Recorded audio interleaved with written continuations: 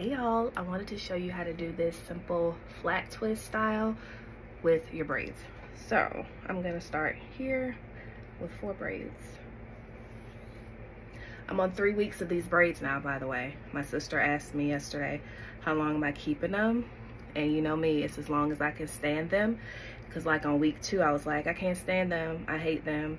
And then, no, it was like after week 1. And then week 2, I'm like, ooh, I love them again. And week 3, I'm still loving them. So we'll see how I feel like when next week, week 4, and see if I'm gonna make it to 5 or 6. Cause I only planned when I got these to keep them in for up to 6 weeks. And so I'm at the halfway mark of that.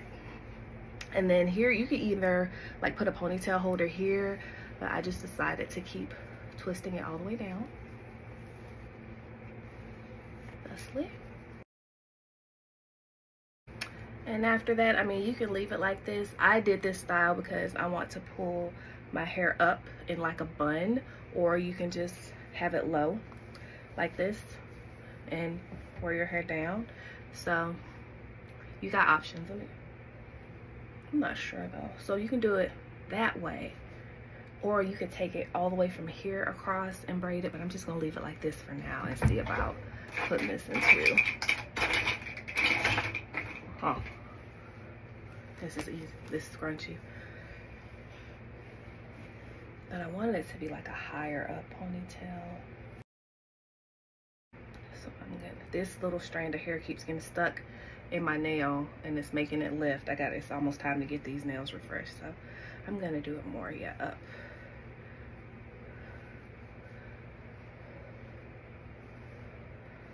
Here first, so bring the hair up first, then bring the rest of the hairs up to where I want this to be.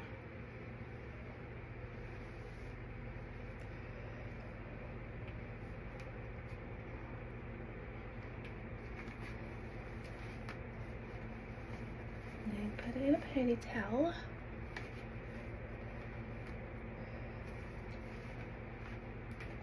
So you could have gone high ponytail. This is like midway, but still high. Highest is up here. You could have done a low ponytail. You can leave this ponytail down if you want to. I'm gonna wrap mine up into a bun. So I'm just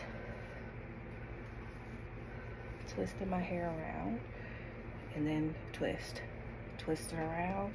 And then wrap, twist it, and then wrap, and then because this tapers off, then it makes it easy to wrap it and tuck it into itself.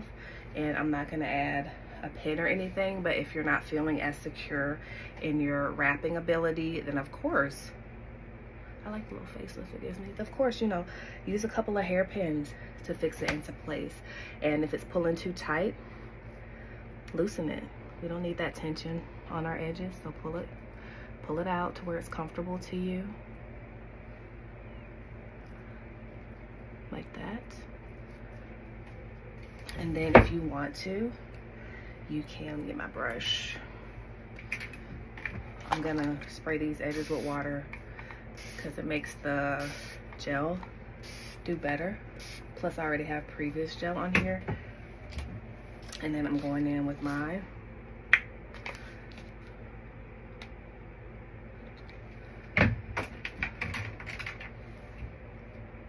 Put my edge brush right in. You know, sometimes I put my edge brush right in it, and sometimes I pre-apply it. You could do it either way. So with this one, I'm gonna just go on my edge brush, but you can pre-apply it and also use your edge brush. That's 2 ways. And then it's like you brush it, but then you follow it up with your finger to smooth it into place. So this already has brush it, follow it up with your finger to help smooth it into place.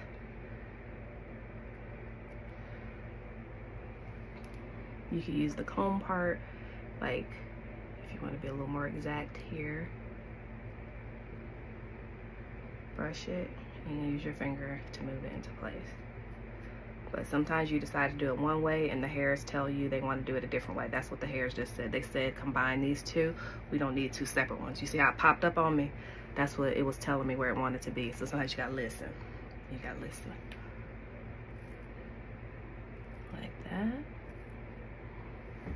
Make sure I stay centered with the camera, right? Getting into it. And then over here, you can add some first. Brush it and smooth. Brush it and smooth, smooth, smooth. You're running low, just add a little more. The thing I like about using this also as an edge control is it lasts a couple days, especially if I go like with my dryer with diffuser attachment, or even not the diffuser, and like hit it with some heat or sit under my hooded hair dryer, then it really sets them into place. So if I do that after this, these edges will stay set for like 2 or 3 days. If I make sure that when I go to sleep at night, I have to make sure that I really focus my satin scarf on tying my edges down. Otherwise they'll just, you know, be all over the place. There we go. And there's not really any hairs here to do anything with. I'm just gonna blend that together. So we're here. So now let me show you how you can set them with the dryer if you want to. So y'all, this is Dyson. Where does it say it at? Right, see? This is Dyson. And we're gonna add the diffuser attachment to it. So that turns this from direct heat to indirect heat. And then I'm gonna turn it on and just maybe like a minute on each side, 30 seconds to a minute on each side. And I'm just gonna hover, but I'm gonna put it on mute so y'all don't hear all the dryer noise. But I'm gonna let you hear it when it first comes on so you can hear how smooth it sounds.